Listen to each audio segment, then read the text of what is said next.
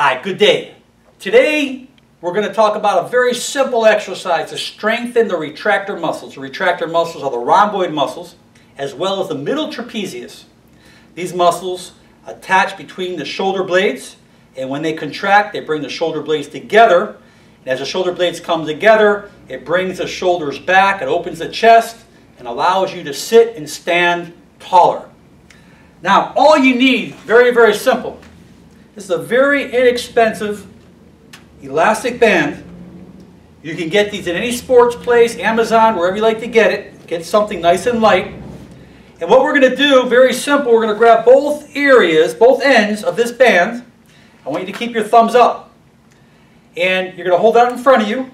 And all I'm going to have you do is keep your thumbs up and out. And you're going to pull your arms all the way back to the side. And that's it. And when you do this, this comes right to the chest area, and we're going to come back forward again. As you pull back, what are we doing? We're retracting the shoulder blades together, strengthening those rhomboids, and come back. Very simple. This is it. Keep the shoulders just comfortable and loose. Keep the thumbs up.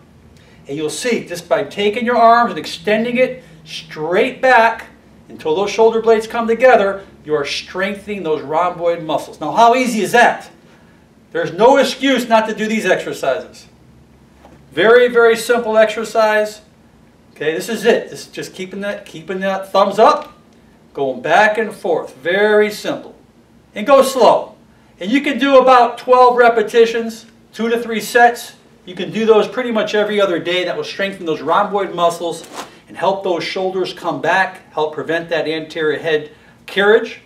But most important, you need to really strengthen those rhomboid muscles, because as we're pronated, the shoulder blades comes apart, and it can actually cause what we call myofascial or fibrosis, or actually scar tissue, to build up underneath that shoulder blade because they're losing all its mobility.